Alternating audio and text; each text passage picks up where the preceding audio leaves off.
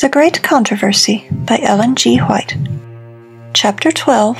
The French Reformation. The Protest of Spires and the Confession at Augsburg, which marked the triumph of the Reformation in Germany, were followed by years of conflict and darkness. Weakened by divisions among its supporters and assailed by powerful foes, Protestantism seemed destined to be utterly destroyed. Thousands sealed their testimony with their blood.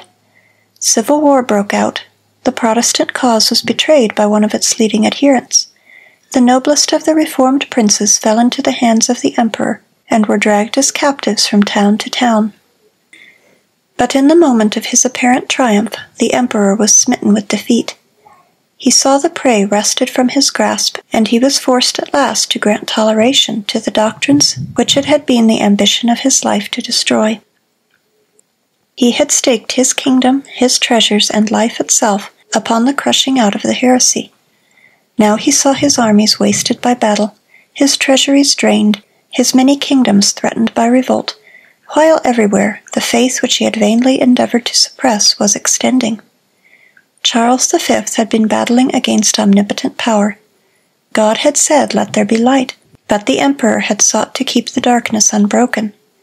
His purposes had failed, and in premature old age, worn out with the long struggle, he abdicated the throne and buried himself in a cloister. In Switzerland, as in Germany, there came dark days for the Reformation. While many cantons accepted the Reformed faith, others clung with blind persistence to the creed of Rome. The persecution of those who desired to receive the truth finally gave rise to civil war. Zwingli and many who had united with him in reform fell on the bloody field of Kappel.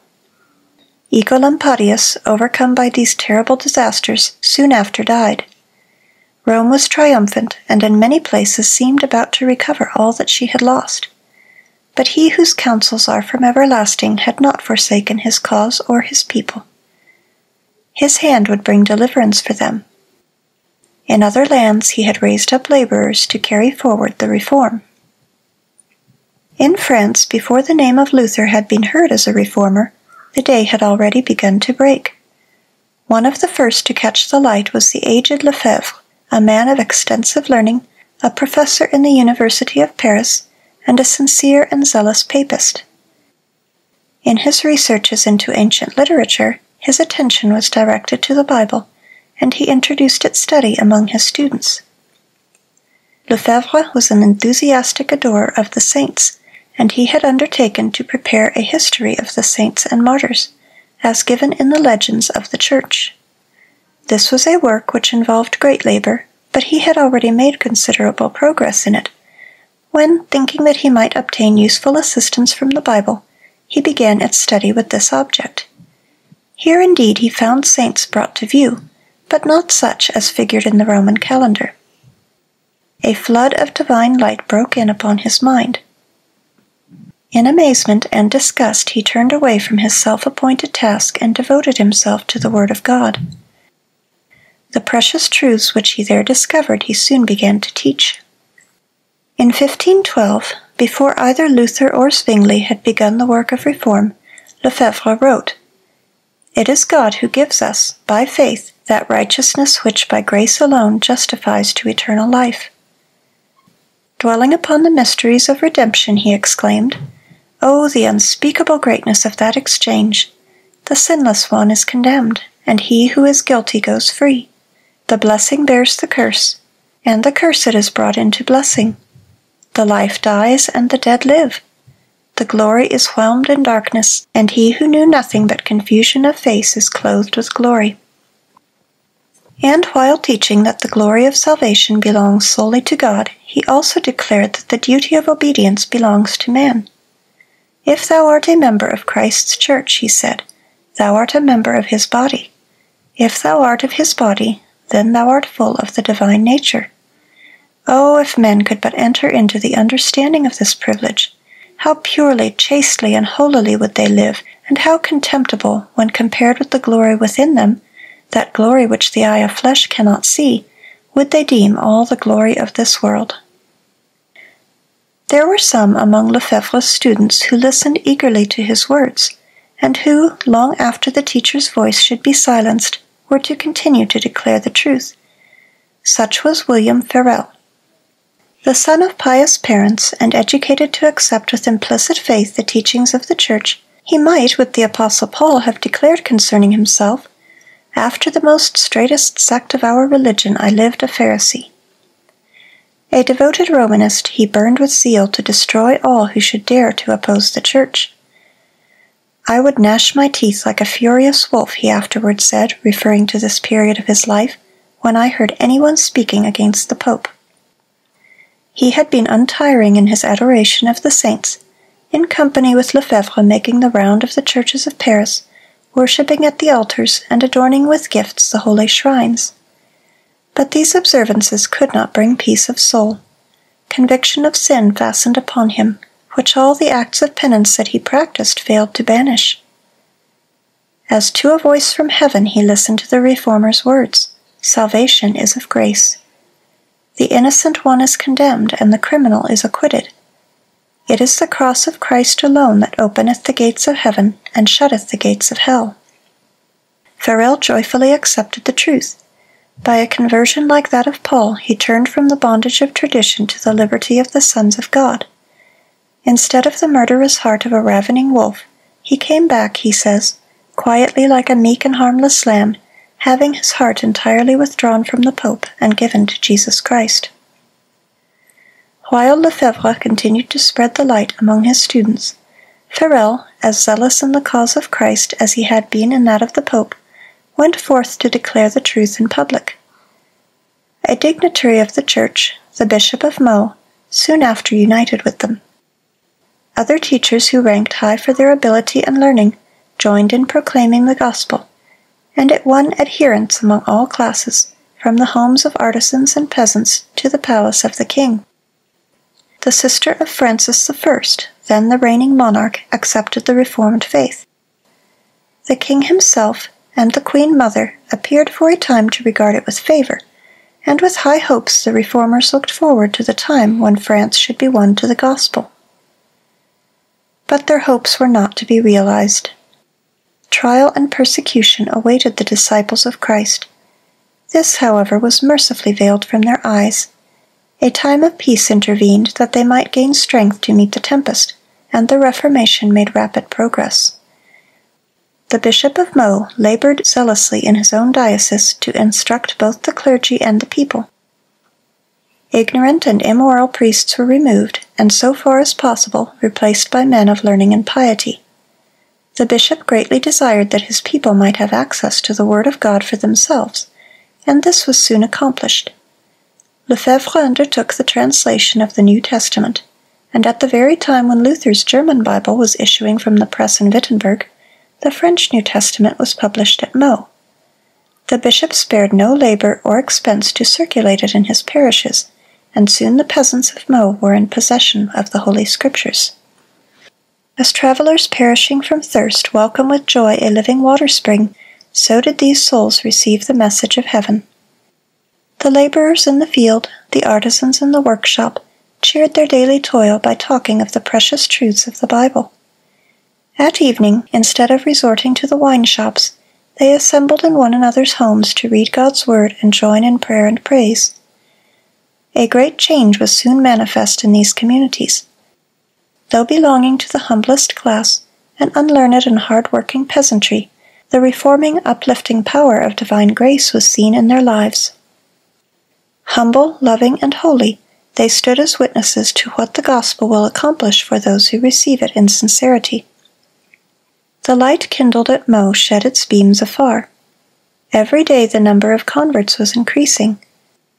The rage of the hierarchy was for a time held in check by the king, who despised the narrow bigotry of the monks, but the papal leaders finally prevailed. Now the stake was set up. The Bishop of Meaux, forced to choose between the fire and recantation, accepted the easier path, but notwithstanding the leader's fall, his flock remained steadfast. Many witnessed for the truth amid the flames. By their courage and fidelity at the stake, these humble Christians spoke to thousands who in days of peace had never heard their testimony. It was not alone the humble and the poor that amid suffering and scorn dared to bear witness for Christ.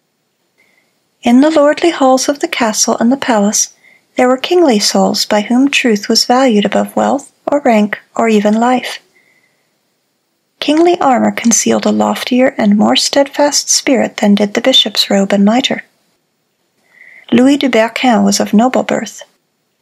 A brave and courtly knight, he was devoted to study, polished in manners, and of blameless morals. He was, says a writer, a great follower of the papistical constitutions, and a great hearer of masses and sermons, and he crowned all his other virtues by holding Lutheranism in special abhorrence. But like so many others providentially guided to the Bible, he was amazed to find there not the doctrines of Rome, but the doctrines of Luther. Henceforth he gave himself with entire devotion to the cause of the gospel. The most learned of the nobles of France, his genius and eloquence, his indomitable courage and heroic zeal, and his influence at court, for he was a favorite with the king, caused him to be regarded by many as one destined to be the reformer of his country. Said Beza, Berquin would have been a second Luther had he found in Francis I a second elector. "He is worse than Luther," cried the papists. More dreaded he was indeed by the Romanists of France. They thrust him into prison as a heretic, but he was set at liberty by the king. For years the struggle continued. Francis, wavering between Rome and the Reformation, alternately tolerated and restrained the fierce zeal of the monks.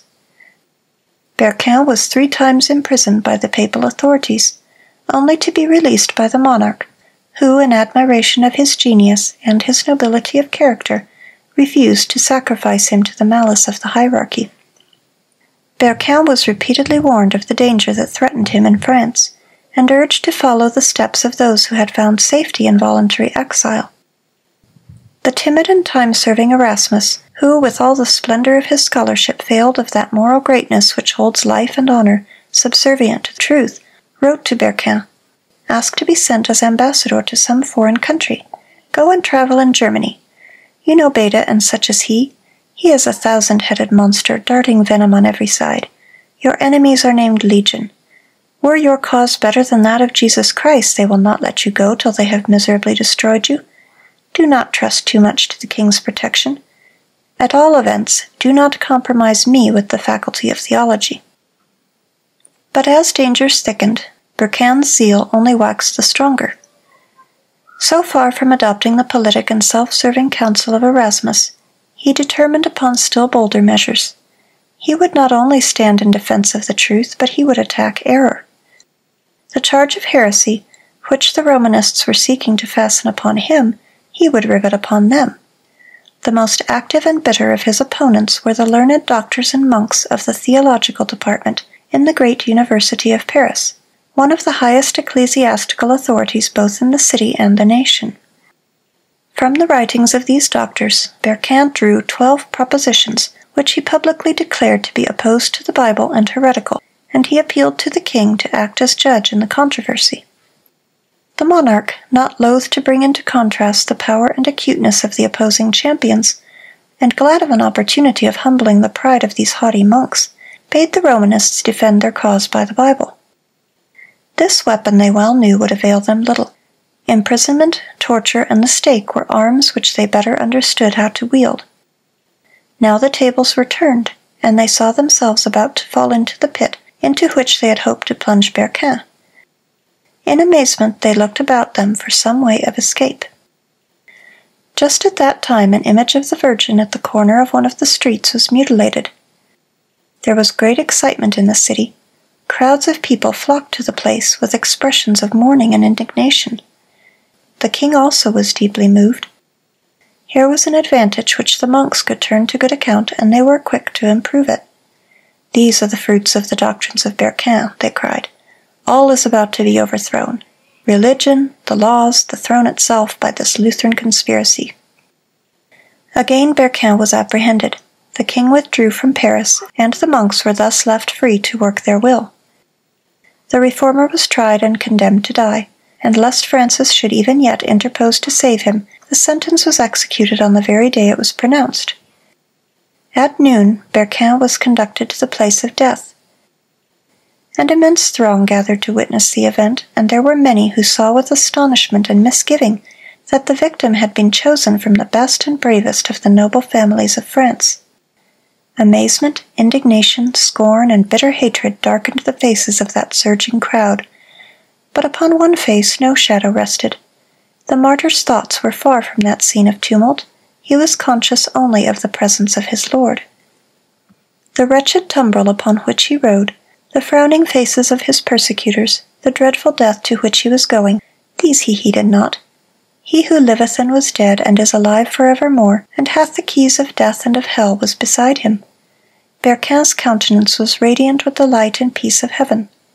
He had attired himself in goodly raiment, wearing a cloak of velvet, a doublet of satin and damask, and golden hose. He was about to testify to his faith in presence of the King of Kings and the witnessing universe, and no token of mourning should belie his joy. As the procession moved slowly through the crowded streets, the people marked with wonder the unclouded peace, the joyous triumph of his look and bearing. "He is," they said, "like one who sits in a temple and meditates on holy things." At the stake, Berquin endeavored to address a few words to the people, but the monks, fearing the result, began to shout, and the soldiers to clash their arms, and their clamor drowned the martyr's voice. Thus in 1529, the highest literary and ecclesiastical authority of cultured Paris set the populace of 1793 the base example of stifling on the scaffold the sacred words of the dying. Berquin was strangled, and his body was consumed in the flames. The tidings of his death caused sorrow to the friends of the Reformation throughout France, but his example was not lost. "We too are ready," said the witnesses for the truth, "to meet death cheerfully, setting our eyes on the life that is to come." During the persecution at Meaux, the teachers of the Reformed faith were deprived of their license to preach, and they departed to other fields. Lefebvre after a time made his way to Germany. Farel returned to his native town in eastern France to spread the light in the home of his childhood. Already tidings had been received of what was going on at Meaux, and the truth, which he taught with fearless zeal, found listeners. Soon the authorities were roused to silence him, and he was banished from the city. Though he could no longer labor publicly, he traversed the plains and villages, teaching in private dwellings and in secluded meadows, and finding shelter in the forests and among the rocky caverns which had been his haunts in boyhood. God was preparing him for greater trials. "The crosses, persecutions, and machinations of Satan, of which I was forewarned, have not been wanting," he said. "They are even much severer than I could have borne of myself. But God is my Father. He has provided, and always will provide me the strength which I require." As in apostolic days, persecution had fallen out rather unto the furtherance of the gospel. Driven from Paris and Meaux, they that were scattered abroad went everywhere preaching the word. And thus the light found its way into many of the remote provinces of France. God was still preparing workers to extend his cause. In one of the schools of Paris was a thoughtful, quiet youth, already giving evidence of a powerful and penetrating mind, and no less marked for the blamelessness of his life than for intellectual ardor and religious devotion. His genius and application soon made him the pride of the college, and it was confidently anticipated that John Calvin would become one of the ablest and most honored defenders of the Church. But a ray of divine light penetrated even within the walls of scholasticism and superstition by which Calvin was enclosed. He heard of the new doctrines with a shudder, nothing doubting that the heretics deserved the fire to which they were given. Yet all unwittingly he was brought face to face with the heresy, and forced to test the power of Romish theology to combat the Protestant teaching. A cousin of Calvin's who had joined the Reformers was in Paris. The two kinsmen often met, and discussed together the matters that were disturbing Christendom. "There are but two religions in the world," said Olivetan, the Protestant. "The one class of religions are those which men have invented, in all of which man saves himself by ceremonies and good works. The other is that one religion which is revealed in the Bible, and which teaches man to look for salvation solely from the free grace of God." "I will have none of your new doctrines," exclaimed Calvin. Think you that I have lived in error all my days?" But thoughts had been awakened in his mind which he could not banish at will. Alone in his chamber he pondered upon his cousin's words. Conviction of sin fastened upon him. He saw himself without an intercessor in the presence of a holy and just judge. The mediation of saints, good works, the ceremonies of the church, all were powerless to atone for sin. He could see before him nothing but the blackness of eternal despair. In vain the doctors of the church endeavored to relieve his woe. Confession, penance were resorted to in vain. They could not reconcile the soul with God. While still engaged in these fruitless struggles, Calvin, chancing one day to visit one of the public squares, witnessed there the burning of a heretic. He was filled with wonder at the expression of peace which rested upon the martyr's countenance. Amid the tortures of that dreadful death, and under the more terrible condemnation of the church, he manifested a faith and courage which the young student painfully contrasted with his own despair and darkness, while living in strictest obedience to the church. Upon the Bible, he knew, the heretics rested their faith. He determined to study it and discover, if he could, the secret of their joy. In the Bible he found Christ. "O Father," he cried, "His sacrifice has appeased thy wrath. His blood has washed away my impurities. His cross has borne my curse. His death has atoned for me. We had devised for ourselves many useless follies, but thou hast placed thy word before me like a torch, and thou hast touched my heart, in order that I may hold in abomination all other merits save those of Jesus." Calvin had been educated for the priesthood. When only 12 years of age, he had been appointed to the chaplaincy of a small church, and his head had been shorn by the bishop in accordance with the canon of the church. He did not receive consecration, nor did he fulfill the duties of a priest, but he became a member of the clergy, holding the title of his office, and receiving an allowance in consideration thereof. Now, feeling that he could never become a priest, he turned for a time to the study of law, but finally abandoned this purpose, and determined to devote his life to the gospel. But he hesitated to become a public teacher. He was naturally timid, and was burdened with a sense of the weighty responsibility of the position, and he desired still to devote himself to study. The earnest entreaties of his friends, however, at last won his consent. "Wonderful it is," he said, "that one of so lowly an origin should be exalted to so great a dignity." Quietly did Calvin enter upon his work, and his words were as the dew falling to refresh the earth.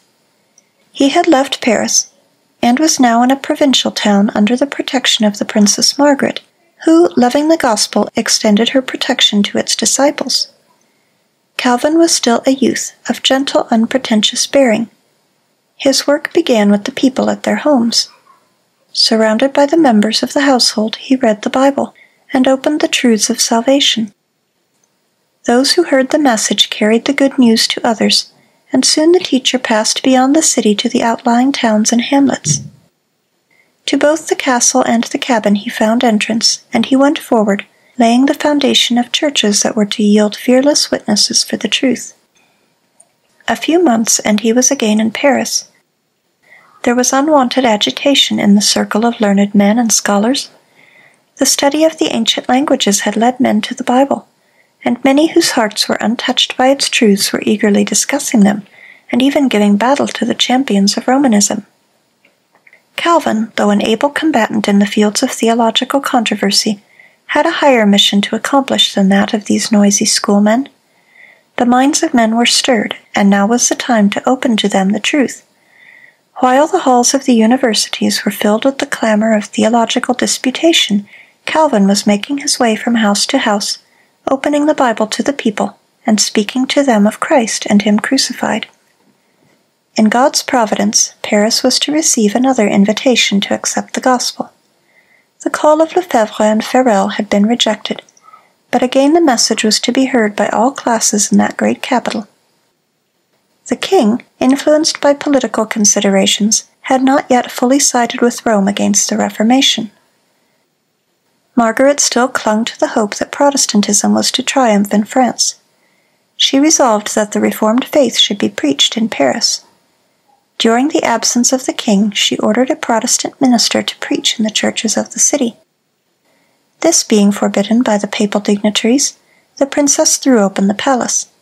An apartment was fitted up as a chapel, and it was announced that every day at a specified hour a sermon would be preached, and people of every rank and station were invited to attend. Crowds flocked to the service. Not only the chapel, but the antechambers and halls were thronged. Thousands every day assembled: nobles, statesmen, lawyers, merchants, and artisans. The king, instead of forbidding the assemblies, ordered that 2 of the churches of Paris should be opened. Never before had the city been so moved by the word of God. The spirit of life from heaven seemed to be breathed upon the people. Temperance, purity, order, and industry were taking the place of drunkenness, licentiousness, strife, and idleness. But the hierarchy were not idle. The king still refused to interfere to stop the preaching, and they turned to the populace. No means were spared to excite the fears, the prejudices, and the fanaticism of the ignorant and superstitious multitudes. Yielding blindly to her false teachers, Paris, like Jerusalem of old, knew not the time of her visitation, nor the things which belonged unto her peace. For 2 years the word of God was preached in the capital, but while there were many who accepted the gospel, the majority of the people rejected it. Francis had made a show of toleration merely to serve his own purposes, and the papists succeeded in regaining the ascendancy. Again the churches were closed, and the stake was set up. Calvin was still in Paris, preparing himself by study, meditation, and prayer for his future labors, and continuing to spread the light. At last, however, suspicion fastened upon him. The authorities determined to bring him to the flames. Regarding himself as secure in his seclusion, he had no thought of danger, when friends came hurrying to his room with the news that officers were on their way to arrest him. At the instant a loud knocking was heard at the outer entrance. There was not a moment to be lost. Some of his friends detained the officers at the door, while others assisted the reformer to let himself down from a window, and he rapidly made his way to the outskirts of the city. Finding shelter in the cottage of a laborer who was a friend to the reform, he disguised himself in the garments of his host, and shouldering a hoe started on his journey. Traveling southward, he again found refuge in the dominions of Margaret. Here for a few months he remained, safe under the protection of powerful friends, and engaged as before in study. But his heart was set upon the evangelization of France, and he could not long remain inactive. As soon as the storm had somewhat abated, he sought a new field of labor in Poitiers, where there was a university, and where already the new opinions had found favor. Persons of all classes gladly listened to the gospel. There was no public preaching, but in the home of the chief magistrate, in his own lodgings, and sometimes in a public garden, Calvin opened the words of eternal life to those who desired to listen. After a time, as the number of hearers increased, it was thought safer to assemble outside the city.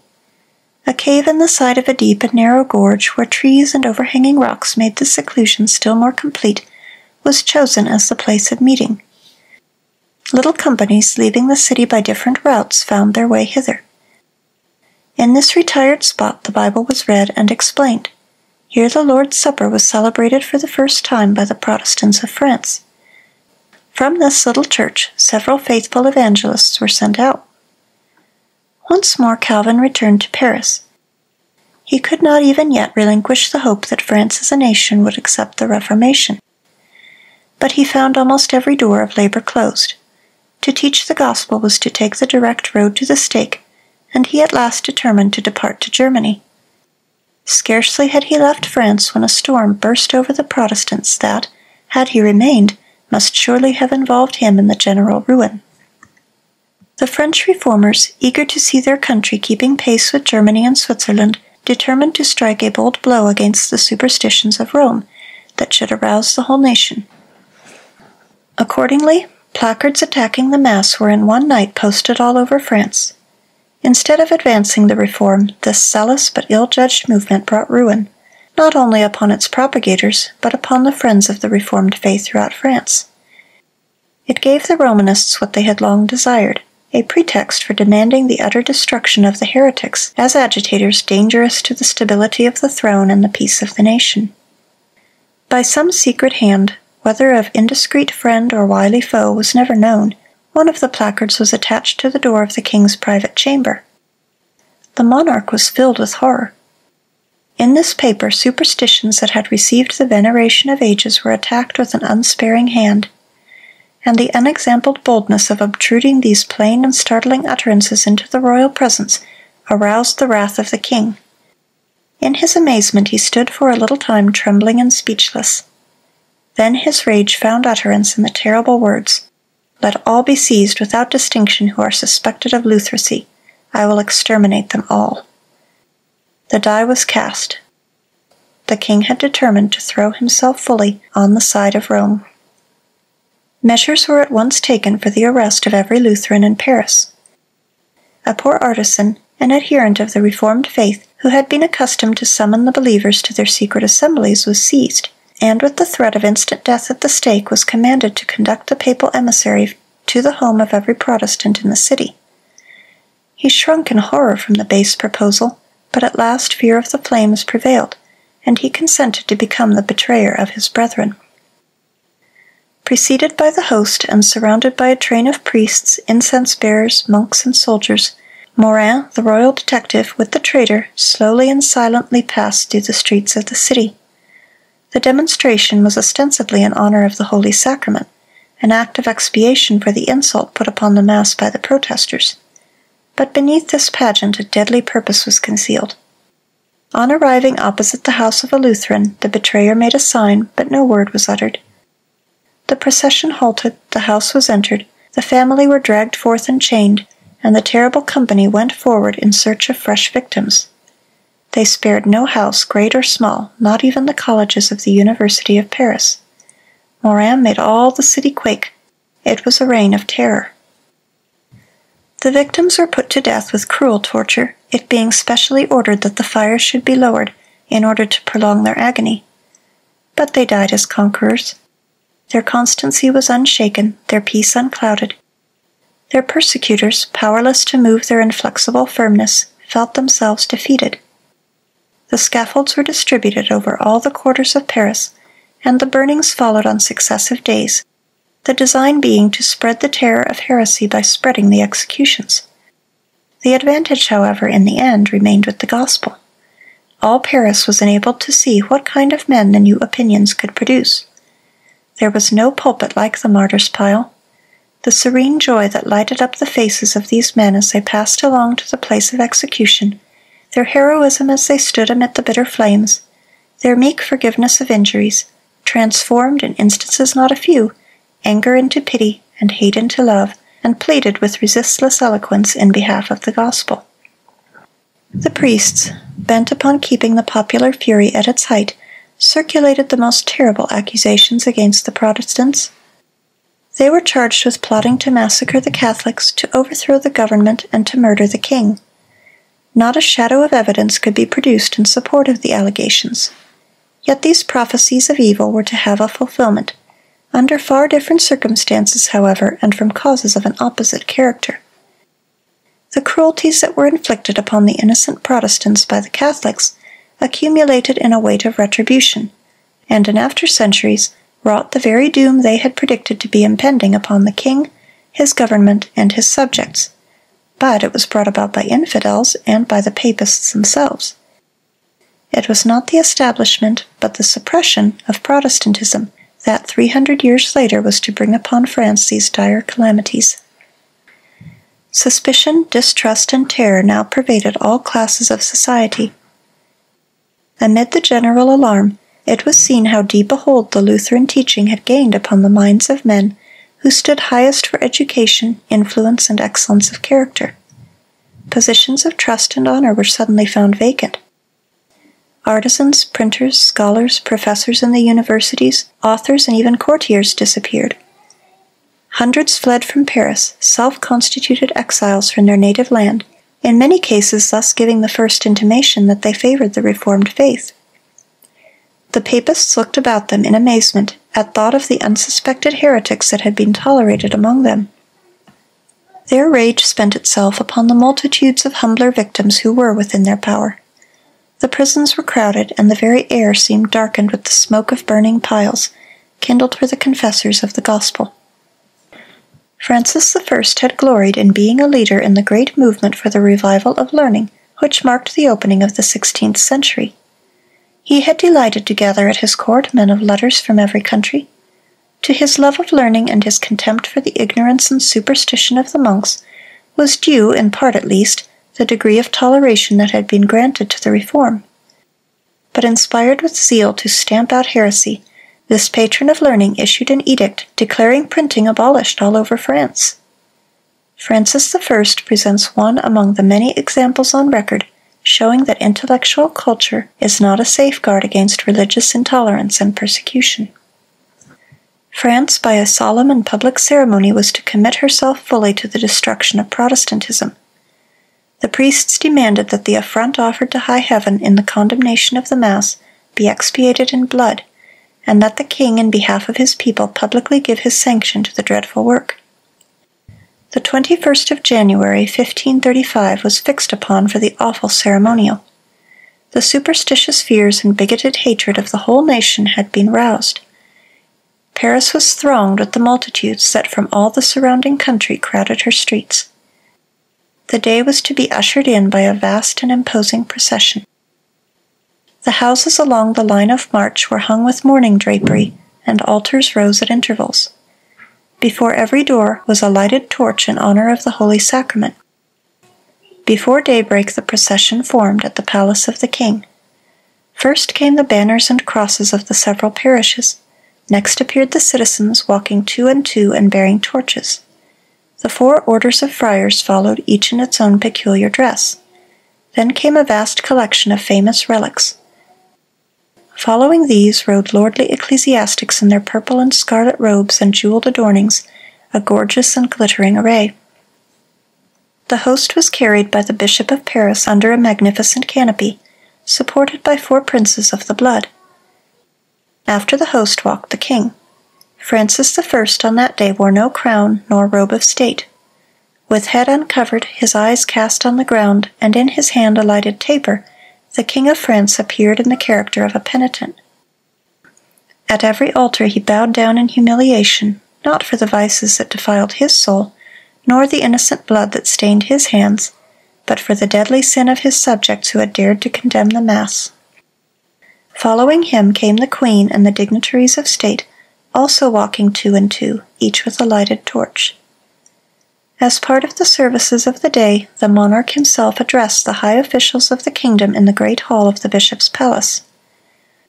With a sorrowful countenance he appeared before them, and in words of moving eloquence bewailed the crime, the blasphemy, the day of sorrow and disgrace that had come upon the nation. And he called upon every loyal subject to aid in the extirpation of the pestilent heresy that threatened France with ruin. "As true, monsieur, as I am your king," he said, "if I knew one of my own limbs spotted or infected with this detestable rottenness, I would give it you to cut off. And further, if I saw one of my children defiled by it, I would not spare him. I would deliver him up myself, and would sacrifice him to God." Tears choked his utterance, and the whole assembly wept with one accord, exclaiming, "We will live and die for the Catholic religion." Terrible had become the darkness of the nation that had rejected the light of truth. The grace that bringeth salvation had appeared, but France, after beholding its power and holiness, after thousands had been drawn by its divine beauty, after cities and hamlets had been illuminated by its radiance, had turned away, choosing darkness rather than light. They had put from them the heavenly gift when it was offered them. They had called evil good and good evil, till they had fallen victims to their willful self-deception. Now, though they might actually believe that they were doing God service in persecuting His people, yet their sincerity did not render them guiltless. The light that would have saved them from deception, from staining their souls with blood guiltiness, they had willfully rejected. A solemn oath to extirpate heresy was taken in the great cathedral where, nearly 3 centuries later, the goddess of reason was to be enthroned by a nation that had forgotten the living God. Again the procession formed, and the representatives of France set out to begin the work which they had sworn to do. At short distances, scaffolds had been erected on which certain Protestant Christians were to be burned alive, and it was arranged that the faggots should be lighted at the moment the king approached, and that the procession should halt to witness the execution. The details of the tortures endured by these witnesses for Christ are too harrowing for recital, but there was no wavering on the part of the victims. On being urged to recant, one answered, "I only believe in what the prophets and the apostles formerly preached, and what all the company of saints believed. My faith has a confidence in God, which will resist all the powers of hell." Again and again the procession halted at the places of torture. Upon reaching their starting point at the royal palace, the crowd dispersed, and the king and the prelates withdrew, well satisfied with the day's proceedings, and congratulating themselves that the work now begun would be continued to the complete destruction of heresy. The gospel of peace which France had rejected was to be only too surely rooted out, and terrible would be the results. On the 21st of January, 1793, 258 years from the very day that fully committed France to the persecution of the Reformers, another procession with a far different purpose passed through the streets of Paris. Again the king was the chief figure. Again there were tumult and shouting. Again there was heard the cry for more victims. Again there were black scaffolds, and again the scenes of the day were closed by horrid executions. Louis XVI, struggling hand to hand with his jailers and executioners, was dragged forward to the block, and there held down by main force till the axe had fallen, and his dissevered head rolled on the scaffold. Nor was the king the only victim. Near the same spot 2,800 human beings perished by the guillotine during the bloody days of the Reign of Terror. The Reformation had presented to the world an open Bible, unsealing the precepts of the law of God, and urging its claims upon the consciences of the people. Infinite love had unfolded to men the statutes and principles of heaven. God had said, "Keep therefore and do them, for this is your wisdom and your understanding in the sight of the nations, which shall hear all these statutes and say, Surely this great nation is a wise and understanding people." When France rejected the gift of heaven, she sowed the seeds of anarchy and ruin, and the inevitable outworking of cause and effect resulted in the Revolution and the Reign of Terror. Long before the persecution excited by the placards, the bold and ardent Farel had been forced to flee from the land of his birth. He repaired to Switzerland, and by his labors, seconding the work of Zwingli, he helped to turn the scale in favor of the Reformation. His later years were to be spent here, yet he continued to exert a decided influence upon the reform in France. During the first years of his exile, his efforts were especially directed to spreading the gospel in his native country. He spent considerable time in preaching among his countrymen near the frontier, where with tireless vigilance he watched the conflict, and aided by his words of encouragement and counsel. With the assistance of other exiles, the writings of the German reformers were translated into the French language, and together with the French Bible were printed in large quantities. By colporteurs, these works were sold extensively in France. They were furnished to the colporteurs at a low price, and thus the profits of the work enabled them to continue it. Farel entered upon his work in Switzerland in the humble guise of a schoolmaster. Repairing to a secluded parish, he devoted himself to the instruction of children. Besides the usual branches of learning, he cautiously introduced the truths of the Bible, hoping through the children to reach their parents. There were some who believed, but the priests came forward to stop the work, and the superstitious country people were roused to oppose it. "That cannot be the gospel of Christ," urged the priests, seeing the preaching of it does not bring peace but war. Like the first disciples, when persecuted in one city, he fled to another. From village to village, from city to city he went, traveling on foot, enduring hunger, cold, and weariness, and everywhere in peril of his life. He preached in the marketplaces, in the churches, sometimes in the pulpits of the cathedrals. Sometimes he found the church empty of hearers, at times his preaching was interrupted by shouts and jeers. Again he was pulled violently out of the pulpit. More than once he was set upon by the rabble and beaten almost to death. Yet he pressed forward. Though often repulsed, with unwearying persistence he returned to the attack. and one after another he saw towns and cities which had been strongholds of popery opening their gates to the gospel. The little parish where he had first labored soon accepted the Reformed faith. The cities of Morat and Neuchâtel also renounced the Romish rites and removed the idolatrous images from their churches. Farel had long desired to plant the Protestant standard in Geneva. If this city could be won, it would be a center for the Reformation in France, in Switzerland, and in Italy.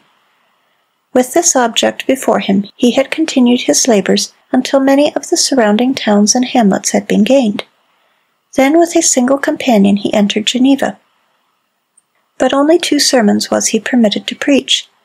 The priests, having vainly endeavored to secure his condemnation by the civil authorities, summoned him before an ecclesiastical council, to which they came with arms concealed under their robes, determined to take his life. Outside the hall, a furious mob with clubs and swords was gathered to make sure of his death if he should succeed in escaping the council. The presence of magistrates and an armed force, however, saved him. Early next morning he was conducted with his companion across the lake to a place of safety. Thus ended his first effort to evangelize Geneva. For the next trial, a lowlier instrument was chosen. A young man so humble in appearance that he was coldly treated even by the professed friends of reform. But what could such a one do where Farel had been rejected? How could one of little courage and experience withstand the tempest before which the strongest and bravest had been forced to flee? Not by might, nor by power, but by my Spirit, saith the Lord. God hath chosen the weak things of the world to confound the things which are mighty, because the foolishness of God is wiser than men, and the weakness of God is stronger than men. Froment began his work as a schoolmaster. The truths which he taught the children at school they repeated at their homes. Soon the parents came to hear the Bible explained, until the schoolroom was filled with attentive listeners. New Testaments and tracts were freely distributed, and they reached many who dared not come openly to listen to the new doctrines. After a time, this laborer also was forced to flee, but the truths he taught had taken hold upon the minds of the people. The Reformation had been planted, and it continued to strengthen and extend. The preachers returned, and through their labors the Protestant worship was finally established in Geneva. The city had already declared for the Reformation when Calvin, after various wanderings and vicissitudes, entered its gates. Returning from a last visit to his birthplace, he was on his way to Basel, when, finding the direct road occupied by the armies of Charles V, he was forced to take the circuitous route by Geneva. In this visit, Farel recognized the hand of God.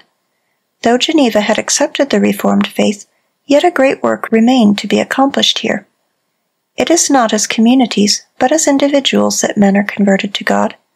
The work of regeneration must be wrought in the heart and conscience by the power of the Holy Spirit, not by the decrees of councils. While the people of Geneva had cast off the authority of Rome, they were not so ready to renounce the vices that had flourished under her rule. To establish here the pure principles of the gospel, and to prepare this people to fill worthily the position to which Providence seemed calling them, was no light task. Farel was confident that he had found in Calvin one whom he could unite with himself in this work. In the name of God he solemnly adjured the young evangelist to remain and labor here. Calvin drew back in alarm.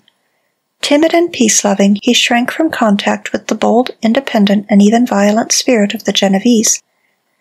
The feebleness of his health, together with his studious habits, led him to seek retirement.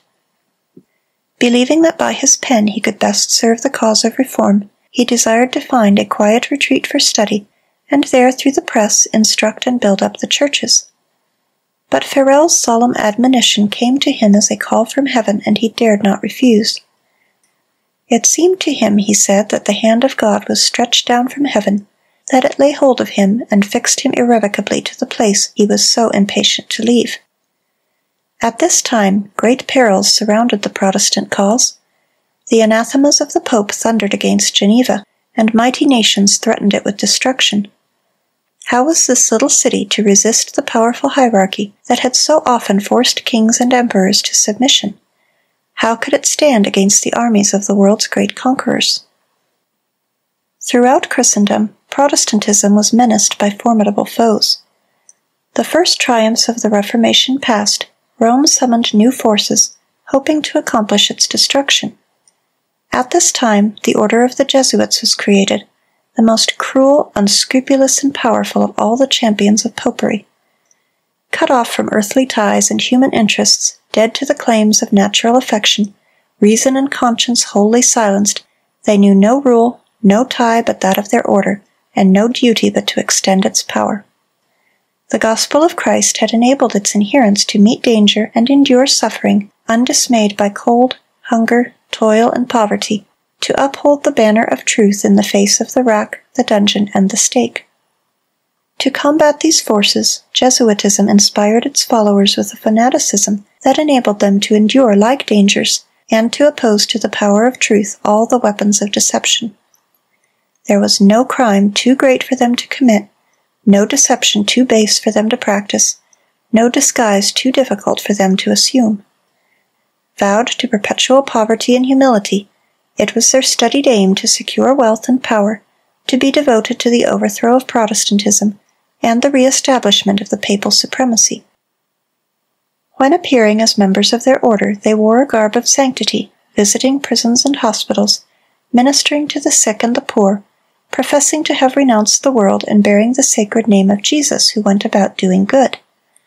But under this blameless exterior the most criminal and deadly purposes were often concealed. It was a fundamental principle of the order that the end justifies the means. By this code, lying, theft, perjury, assassination were not only pardonable but commendable when they served the interests of the Church. Under various disguises, the Jesuits worked their way into offices of state, climbing up to be the counselors of kings and shaping the policy of nations. They became servants to act as spies upon their masters. They established colleges for the sons of princes and nobles, and schools for the common people, and the children of Protestant parents were drawn into an observance of popish rites.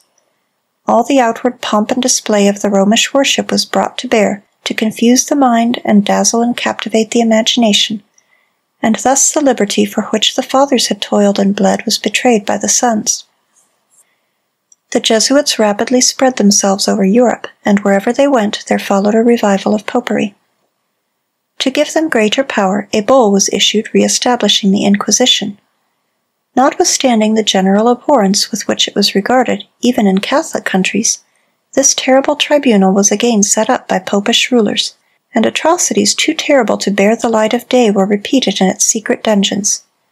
In many countries, thousands upon thousands of the very flower of the nation, the purest and noblest, the most intellectual and highly educated, pious and devoted pastors, industrious and patriotic citizens, brilliant scholars, talented artists, skillful artisans were slain or forced to flee to other lands.